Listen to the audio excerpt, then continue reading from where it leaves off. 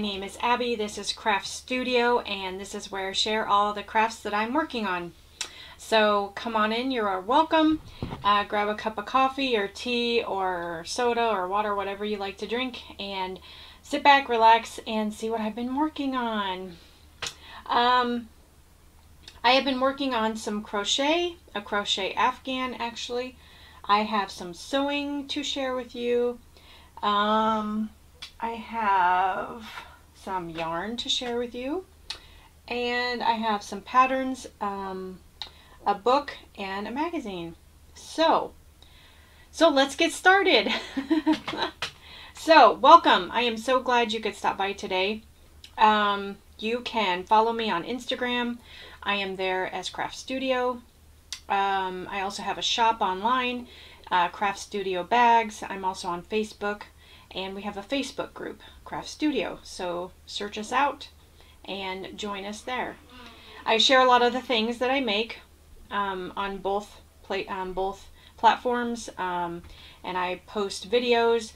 I try to do it weekly, but it doesn't always get done weekly. Sometimes it's bi-weekly, so I just do what I can.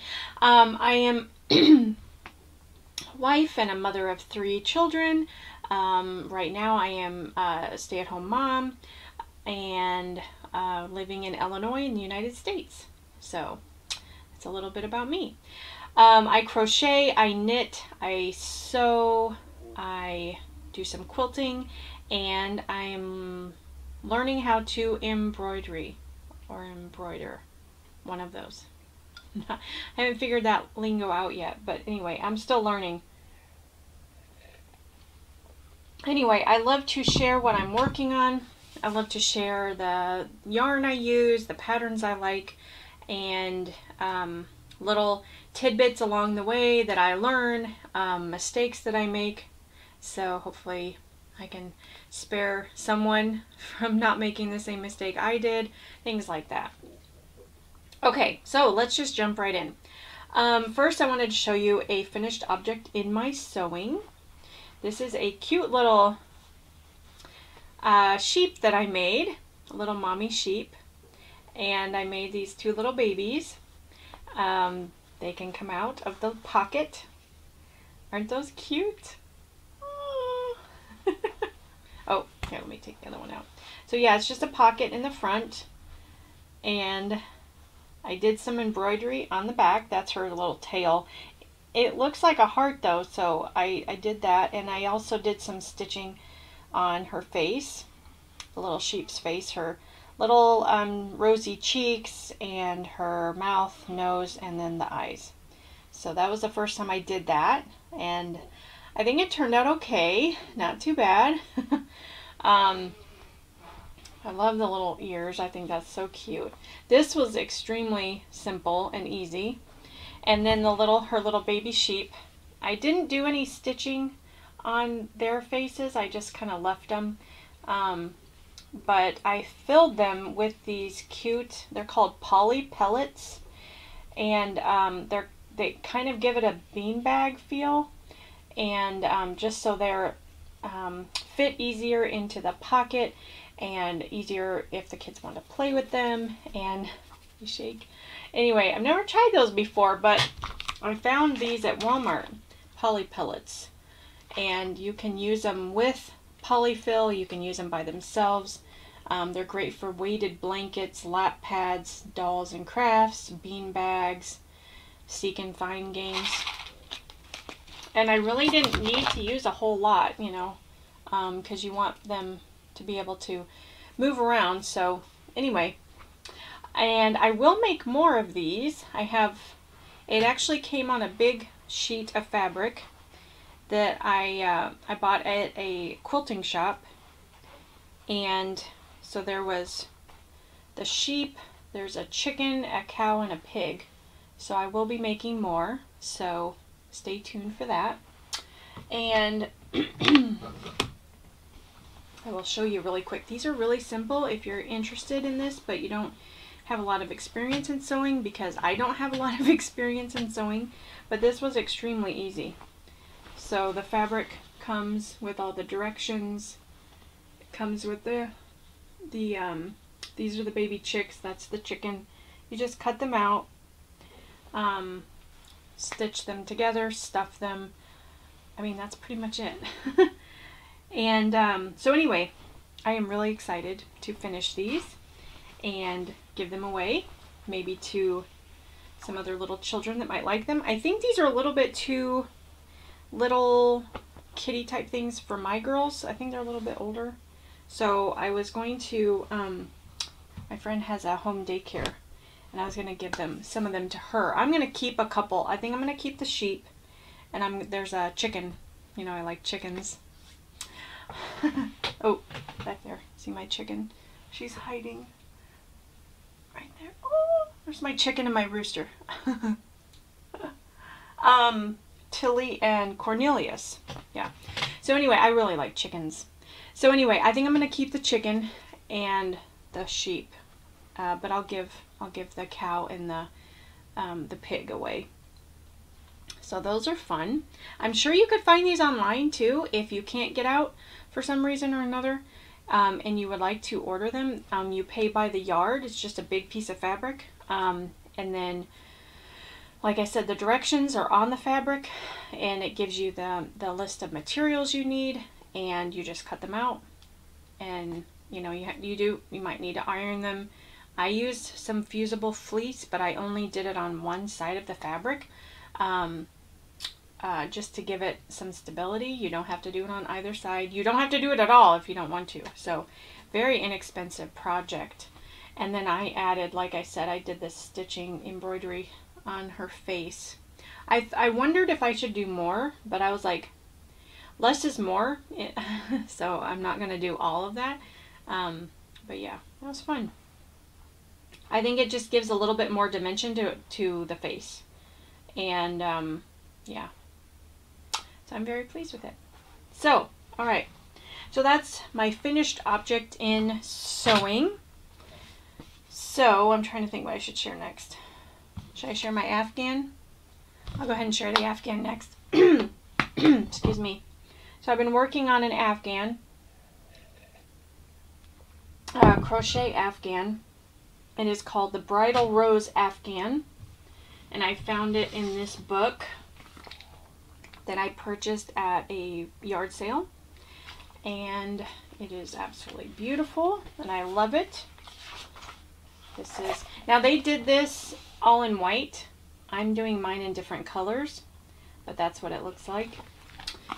So I think you have to make, is it 63? Yes, 63 squares or blocks that I'm going to have to make.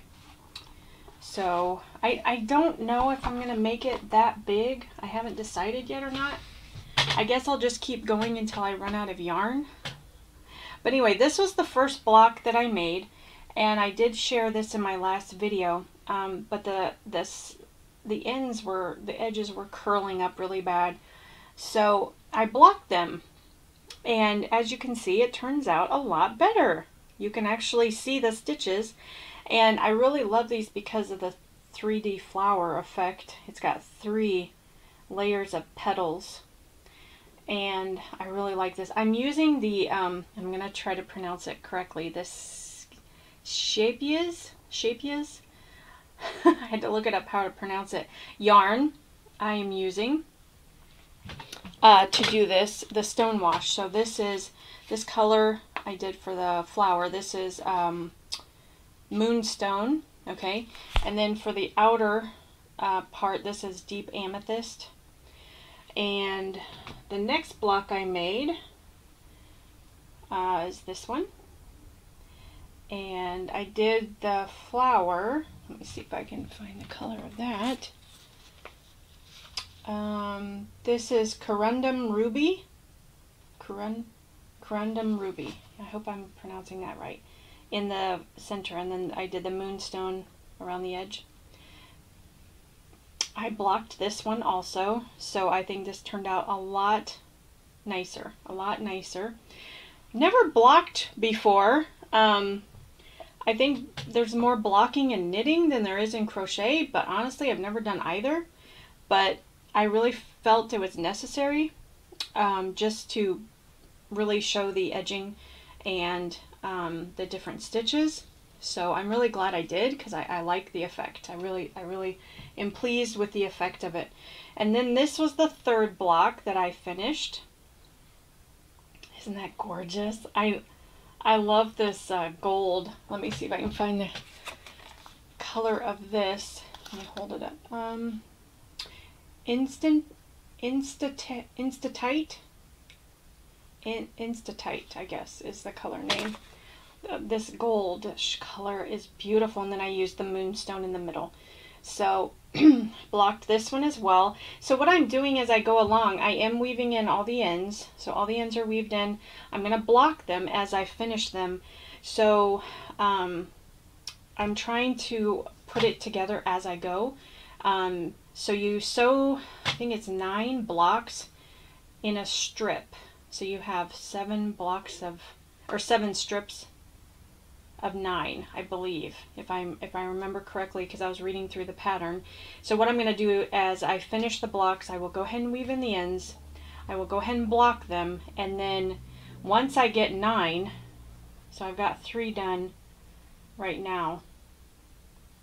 I'm working on a 4th, and I'll share that in just a minute. But once I get 9 of these, I'm going to go ahead and stitch them together to make a strip, and then all I have to do is, when I have enough of the strips, sew those together, put on the border, and I'm done. So hopefully that'll make it go faster. But this is the one I'm working on right now, and I just love this blue color. Oh my goodness, isn't that gorgeous? Let me hold it up a little bit closer so you can see. I really like how this yarn, because it's got it's kind of a tonal yarn, because you have the blue and then you have the white intermingled in there. So it really, the stitch definition is amazing. I really love the stitch definition that the color provides. It's amazing. I think that's why I'm so excited, and it really helps me to keep I don't get bored. I don't get bored. And I'm learning the pattern. I'm memorizing the pattern, so hopefully I don't have to look at it soon. I'll just know exactly what to do, because it's not very difficult. It's so it's going very quickly, actually. And this color, oh, I'm holding it upside down. This color is Blue Apatite, or Apatite. Yeah.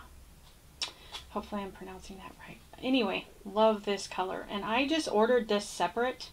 I had those other colors, but I really wanted another color in there. So I ordered this because I just thought that blue was really pretty. And I might order another one.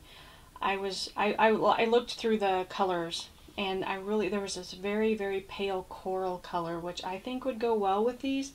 So I'm still trying to figure that out. I'm still debating, but that may be coming. We'll see. We will see. Don't want to get carried away, but anyway, I had ordered this pack of yarn to make another Afghan, and I wanted to use it for something else. But when I saw that, I was just like, I think that would be really pretty with this yarn. I don't know if you've ever done that before. I'm sure you have. But you buy yarn for a certain project, and then you find another project, and you're like, oh, this yarn would be perfect for that. So anyway, I just love mixing and matching things. Okay, so what can I share about next? How about I share what I made really fast. I watched came across a video on YouTube by So Very Easy. I think her name is Laura, and she had this video on how to upcycle pin cushions, how to turn little knickknacks and planters and things you find around your home, or I actually found this at an antique store, and turn them into pin cushions. So that's what I did with this one. It's a little girl standing with against a gate. So that's one thing I made. which I think is just cute. And I also found, oh, Amelia's gonna fall. Oh no. Here, you just come with me, Amelia. This is my little knit teddy bear I made. And this is the chicken I made. So I will share the video. I will post a link in the to that video down below if you're interested. But I had so much fun doing this, and I think they turned out so cute. Ooh. Turn it up. Okay. Oh, and then I also she showed at the end of the video how to turn teacups into pin cushions. Now these aren't teacups. This is actually a cream and a sugar bowl that a friend gave to me, and it was sitting in my china cabinet, and it's so beautiful. I won't use it for food. It's just too beautiful, and I believe it's an antique. So anyway, but I was like, I can turn that into a pin cushion, so I did. So I picked out this beautiful gold fabric to kind of match, but yeah, and turned them into pin cushions, and I just think they're so cute. I love it. But anyway, check her video out because it's amazing. She gives all kinds of tips, all kinds of ideas to inspire you to upcycle something, because it's amazing what you can turn into a pin cushion. And Amelia can go right back up there. There. Okay. Anyway, okay. Great. What can I share next? I have an acquisition. I guess I can share that next. How about we do that? Okay. And then I'll share some patterns. And then I think I'm done. I thought I had one other thing that I wanted to share, but I guess not. Oh, magazine. Let me share that really fast. So, I get this magazine, Quilter's World. I just subscribed. They sent me a coupon in the mail for a year subscription for $12 or something like that. I can't remember. But anyway, so I subscribed, and this magazine just came, and it's the Autumn 2021 edition, and I was sifting through it, and I came across something that I squealed out loud when I saw this, and you'll see why. It's a chicken quilt. Knock me over with a feather. It's a chicken quilt. The chicken's in a roost. Yeah. Isn't that amazing? Oh my goodness. So if I ever make a quilt, that's definitely the quilt I'm going to make. I want to make this quilt. I just don't know when I'm going to be able to do it. But I really want to try. I thought that was so cool. So, if you do not get this subscription, it is available at stores in the magazine aisle. I saw it at Walmart. So if you're interested, if you're like, I have to have that, go for it, okay? Okay. Quilter's World. Okay. All right, my next acquisition, I purchased this book, Comfortable Crochet Socks. Now, I have not tried this yet. I have flipped through it, and I'm very excited. I'm going to try to give socks a second chance. I've been crocheting socks actually for, a long time. Well, it's long to me. But anyway, I got onto knit socks, and I was knitting knit socks. Did I just mess that up? I was knitting socks. Anyway, and I got frustrated because they weren't fitting my feet, and then I made crochet socks, and those didn't fit my feet. Now, ones previously that I had made, they did fit my feet, but anyway, I'm gonna give it another try. I'm gonna give it another try, and this is, oh goodness, I don't think I can pronounce her name, by Sasha Blaise van Watendonk. I think she's from Sweden. I'm not sure. But anyway, the sock construction of it, the pictures and how they're made is a lot different than anything I've ever tried before. So I'm really curious to see if they fit my feet better, and how they are as far as construction, putting them together and stuff. So I'm excited about that. And I ordered this I wanted to try this new sock yarn by Willow Yarns. This is Duo Socks.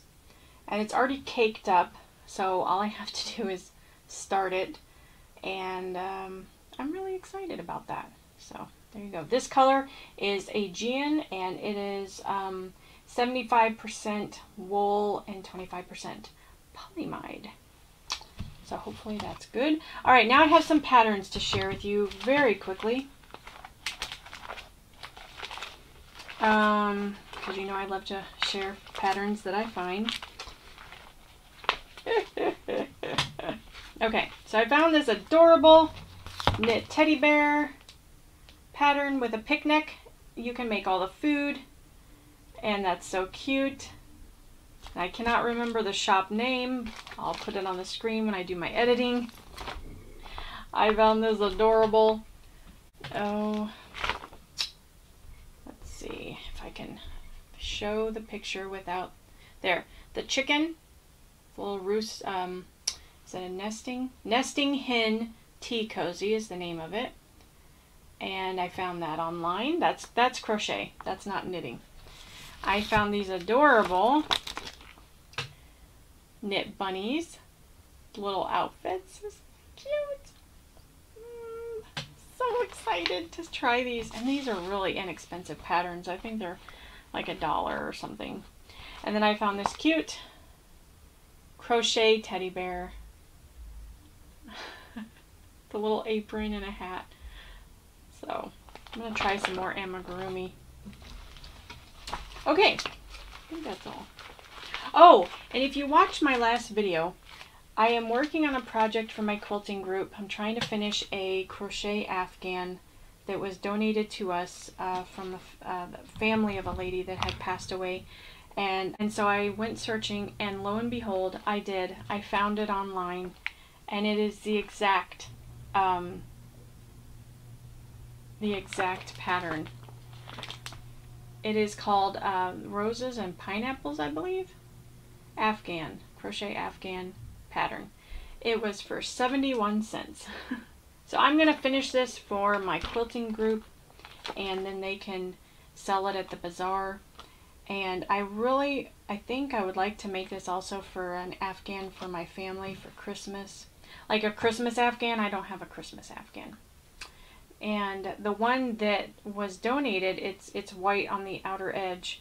And then the flowers are done. Oh, I see, yeah. The flowers are done in red, and then the stitching around the flowers were done in green. So it's red and green and white. So that is kind of a Christmas Afghan, in my opinion. But anyway, okay. I think that is all I have to share with you today. Thank you so much for watching. Take care. God bless. I will see you in the next video. Bye. Happy crafting.